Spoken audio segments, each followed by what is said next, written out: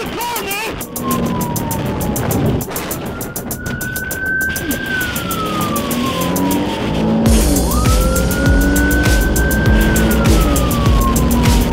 Yep, that's a cop on top of a car in a pursuit. Hey there, I'm Officer Bluegun, and I've got a wild one for you today. That guy you saw car surfing right there like it was 2010, well, that's Officer Patrick McCarty with the Carroll, Iowa Police Department. Way back on March 5th, 2021, Officer McCarty noticed a vehicle registered to a person who happened to have a warrant out of Illinois for forgery. The suspect, 29-year-old Dennis Geider Jr., had his girlfriend driving him around because that's what dirtbags do all the time. It's like seriously common among people with warrants to have their girlfriends drive them. I don't know why, but they're always in the passenger seat. Like if you see a 2003 Honda Civic being driven by a woman with a male in the passenger seat and they look kind of shady, he's got a warrant. Burgess and Clark, King Henry Frank 765. Officer McCarty puts out his traffic stop on the radio, then he exits his patrol vehicle and makes a tactically sound passenger side approach. To my surprise though, he tips his hand to the suspect and tells him that he has a warrant before he even has him step out of the vehicle. How's it going, guys? Hey, Dennis. Hey, hate to be the one to tell you this, but it sounds like you got a warrant out of Illinois. Okay, you got your ID on you? I'm sorry? Okay. Do you have anything on you? After initially responding to the name Dennis, suddenly, Dennis claims that he's not Dennis anymore. D-Nice. Is there a D-Nice? Why don't you step out of the car until we can identify you?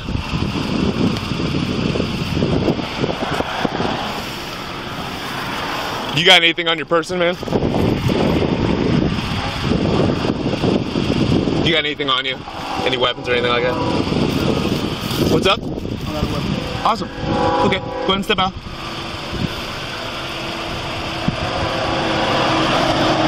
Hello? Go and step out, man. Yeah, reach. Unbuckle your seatbelt and step out of the vehicle. Yeah, what's up? Suddenly, not Dennis starts acting real hinky, putting his hands up after rolling up his window for no apparent reason.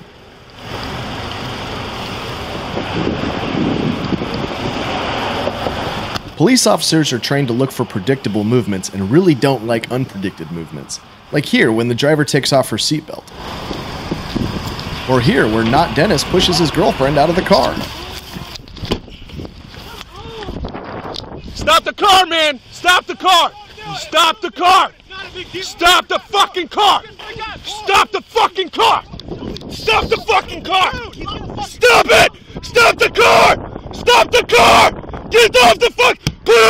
Officer McCarty's got himself into a terrible situation here. Most, if not all, use of force policies state that an officer cannot create his own exigency, meaning that an officer can't jump in front of a vehicle and then shoot the driver because the driver was about to run him over, since the officer put himself in that position. Stop the car! Stop the car! Get off the fuck! Put on the goddamn brakes! Put on the fucking brakes! Put on the brakes! Stop the fucking car! Stop the fucking car, man! Jesus Christ! Stop the car, man! It was at this moment that he knew. He fucked up.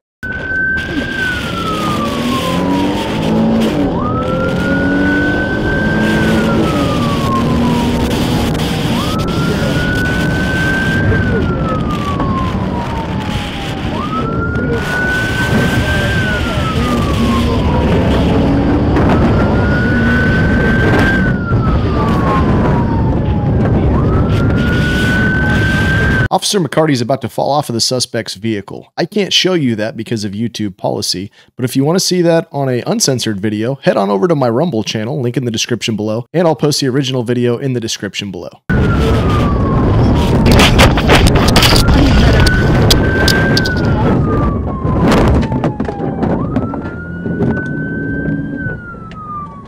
Carroll 91, he is going north past the county shed to Highway 30. I have 1050 in a ditch. I need medics to my location. I have Officer McCarty down.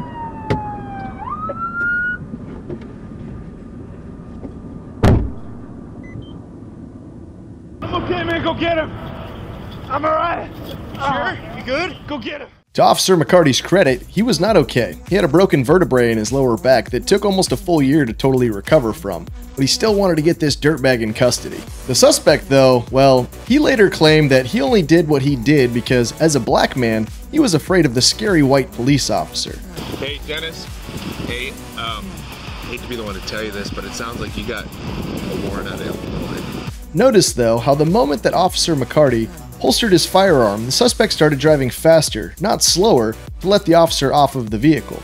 He was also so afraid that he drove about a mile until his vehicle crapped out, so he stole another vehicle from someone else's garage, which he used to drive back to Chicago. He was captured 3 days later, and luckily the judge didn't buy his BS when he claimed that he was afraid. The judge stacked a 5-year Iowa prison sentence on top of his Illinois sentence. Well, that's all I got for you today. If you enjoyed the video, make sure you hit that like button, and until next time, take care of yourselves.